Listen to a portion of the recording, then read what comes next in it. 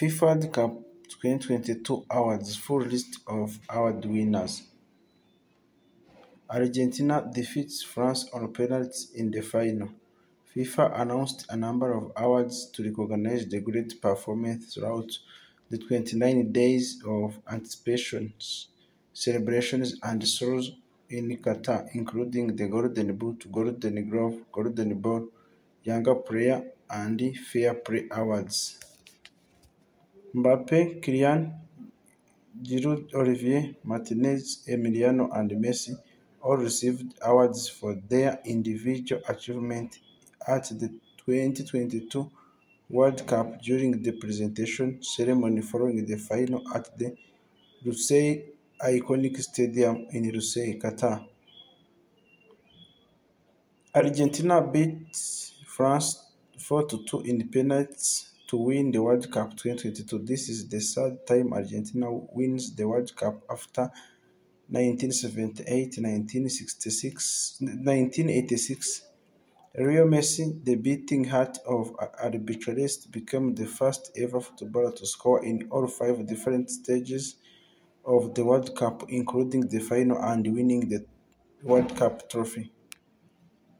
Argentina crowned champions in the fairy tale ending for Argentina after the fascinating final. Argentina was enjoying the 2-0 lead. Messi's 23rd penalty and Mario's 36 late in 90 minutes when Kylian Mbappe's brace in just 90 seconds almost ended all the hopes for winning the final in regulation time, and the match goes to the extra time where Messi 108 scores his second for the night and Mbappe's 118 penalties completes his extraordinary hat-trick to make the scoreline 3-3. But in the penalty shootout, Argentina beats France 4-2.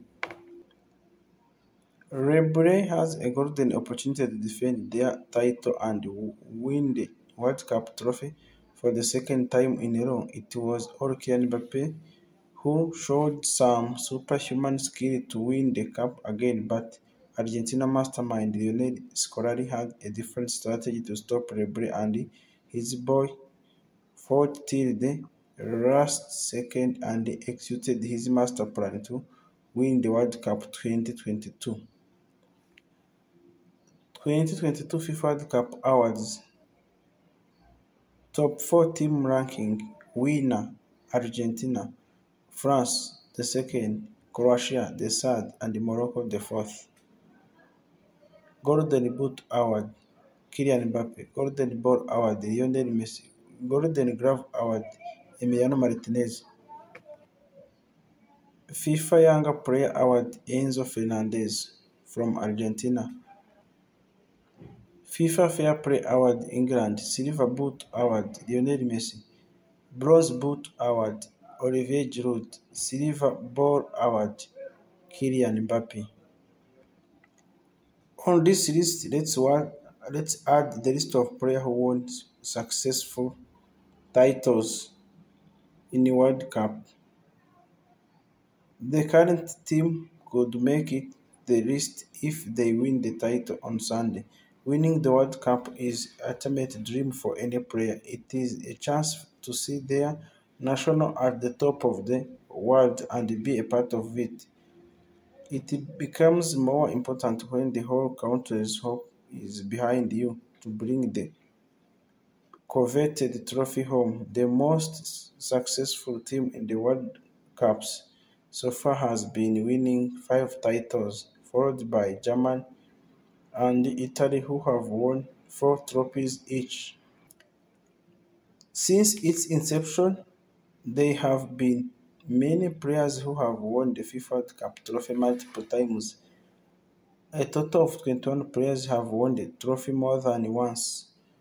Winning the cup in the ultimate dream for any player. It is a chance to see their nation at the top of the world and be a part of the majority of them from Brazil, 16.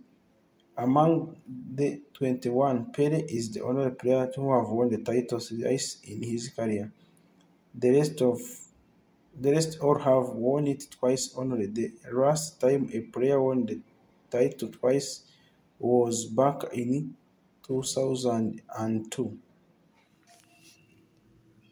List of players with multiple World Cup titles. Pele, Brazil, 3. 1958, 1962, 1970. Giovanni Ferrari, Italy, 2. 1934, 1938. Giuseppe Meazza, Italy, 2. 1934, 1938. Guido Massetti, Italy, 2. 1934, 1938. Gerardo Monzegherio, Italy, 2. 1934, 1938. Zosimo, Brazil, 2. 1958, 1962. Zito, Brazil, 2. 1958, 1962. Mario Zagallo, Brazil, 2. 1958, 1962. Vava, Brazil, 2. 1958, 1962. Pepe, Brazil, 2. 1958, 1962. Nilton Santos, Brazil, 2. 1958, 1962. Mauro, Brazil, 2. 1958, 1962. German Santos, Brazil, 2. 1958, 1962. Guillermo, Brazil, 2. 1958, 1962. Garincha, Brazil, 2. 1958, 1962. Didi, Brazil, 2 times, 1958, 1962. Castrinho, Castillo, Brazil, 2. 1958, 1962. Berini, Brazil, 2. 1958, 1962. Daniel Passarella, Argentina, 2. 1978, 1968. 1978, 1986. Ronaldo, Brazil, 1994 and 2002. Cafu, Brazil, 2. 1994 and 2002. Managers who led teams to back-to-back FIFA World Cup finals. Not many times have a team qualified for the finals consecutively. Behind every successful team is an exemplary manager. Just like any player, each manager also dreams of winning the FIFA World Cup. Some managers have had the chance to win the FIFA World Cup more than once. These managers have led their teams to back-to-back FIFA World Cup finals. Here are the managers who have led the team to back-to-back FIFA World Cup finals. Number 4, Didier Deschamps, the coach of the champion of the world Didier Deschamps. France shook the entire world back at the FIFA World Cup 2018. France beat Argentina 4-3 back then in the round of 16 to progress to the quarterfinals.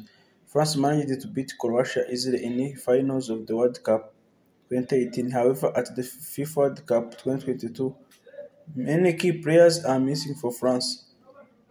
They chose key players like Paul Pogba, N'Golo Kante, and even the 2022 Ballon d'Or winner Benzema are injured. Not only has Didier's France struggled throughout the FIFA World Cup 2022, France have progressed seamlessly under Didier's management. France is certainly striving and will give Argentina a tough fight in the finals.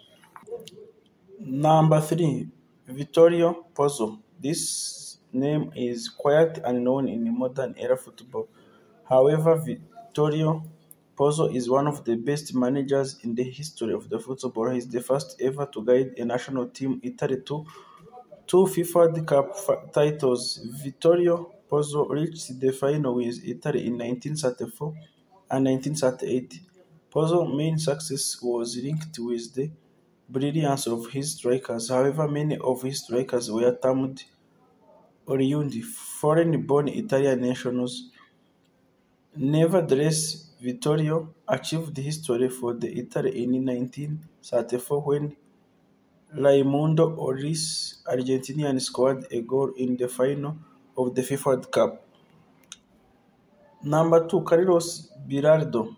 Biraldo is an Argentina legend and has managed the iconic Diego Maradona at the start of his managing career. Biraldo struggled a lot. He even became Colombia's trainer, but was fired after he failed to qualify for the FIFA World Cup in 1982. However, ever since he returned to Argentina from Colombia, he has achieved wonders under his managerial stint.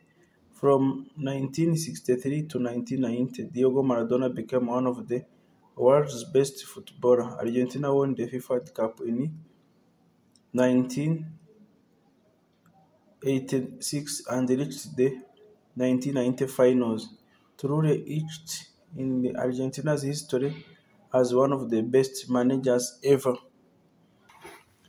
Number 1 on the list, Franz Beckenbauer, one of the most versatile players. Beckenbauer was among the first modern sweepers in football. France succeeded in his playing as well as his managerial career. He managed Germany in 1986 and guided them to the final. Unfortunately, Carlos Bilardo's Argentina with Maradona at the helm was unstoppable.